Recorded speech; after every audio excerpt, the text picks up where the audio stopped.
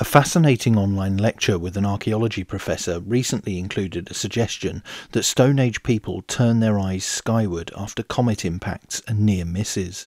The claim was made by Professor Tim Darvill of Bournemouth University during a presentation that was streamed online recently. Professor Darvill has recently been involved in an intellectual and historical debate with other researchers over his controversial suggestion that Stonehenge was an ancient calendar, and he expanded on that and discussed why such a device would be so important to Stone Age people.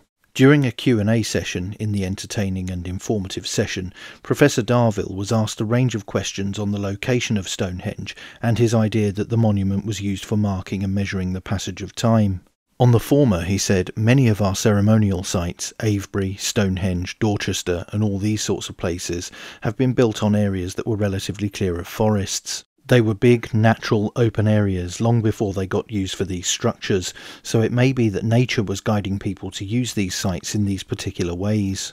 That's where they built their first monuments and, once they were there, they carried on, and in a way the stone structures are there because the earth structures were there, and why the earth structures were there becomes the next question down the road. And on his calendar hypothesis, he said, the positions of the solar axes are pretty much as they are now back in the Neolithic. There have been some swings about over the years, but broadly speaking, we're within fractions of degrees. That's not the case with the stars, of course. The stars would go through a much different set of processes, which we know as precession, and many of the stars which were visible to Neolithic people are no longer visible to us in the northern hemisphere in the same way, so we have to be careful. But the sun, and the moon as well, are pretty much in the right places now. What perhaps becomes important is whether they could have observed some of these things was the weather. Those who are regular attenders of the summer or winter solstices at Stonehenge will know that it is a little hit and miss.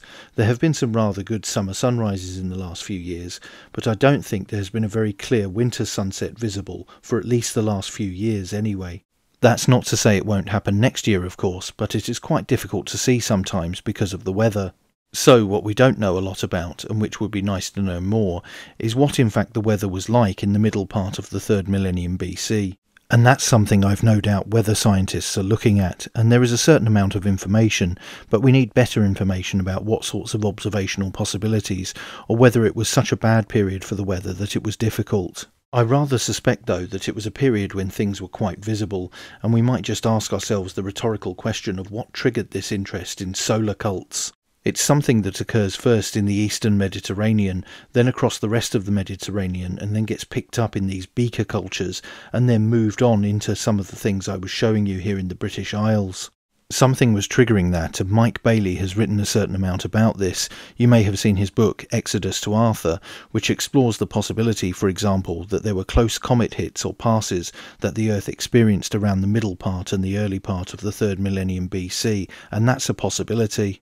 I think we've got to look at and marry together some of the evidence which is accumulated in other sciences about weather patterns, about climate patterns, about comet hits, all these kinds of things.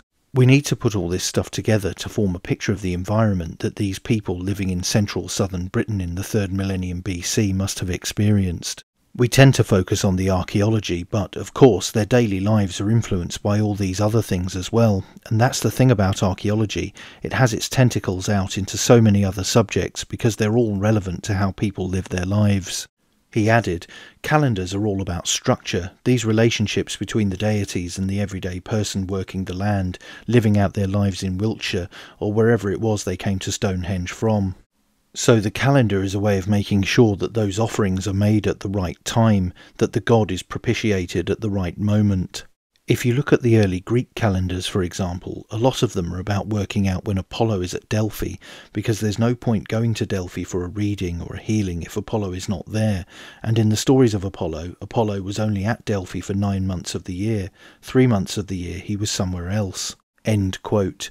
According to Herodotus, Apollo would venture out of Hellas and travel to the mysterious northern land known as Hyperborea during this time.